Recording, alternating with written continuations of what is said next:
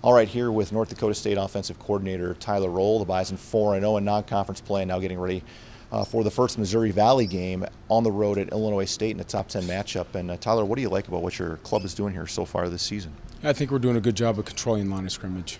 Biggest thing is executing and being really efficient on first and second down, so we do not put ourselves in a third and long situation. We just need to continue to execute at a really high level and play physical on the line of scrimmage. I know the off week is always a time for some reflection, do some self-scout. What are we doing well? What are we not doing well? What have you learned about yourself through the first 4 weeks as an OC?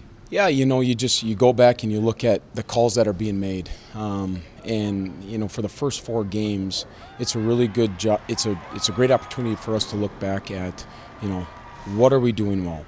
What looks are we getting to certain personnels, formations, shift trade and motions, and it's a great opportunity for us to continue to build depth because it's a long season, and I think for us to go back during the week, we got some really good work in.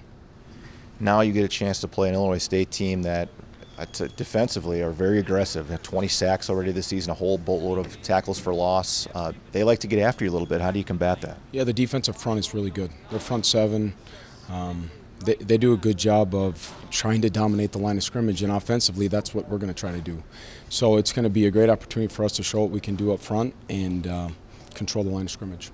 What did you spend most of the time this last week talking to your guys about? I know the execution wasn't where you wanted against UC Davis, but maybe that was a good opportunity for these guys to learn something about some ways they can improve here. Yeah, at the end of the day, it's about execution. What are we doing? What can we do well? It's about us, and it's about putting in the hard work to go out there and play fast on Saturday. We applied as much pressure as we could on the bye week, so that those guys can continue to play fast. And we're going to see some really good opponents in the Missouri Valley, so we need to continue to play fast and up our game every single week. It's a race to maturity, and how fast can these guys continue to grow up?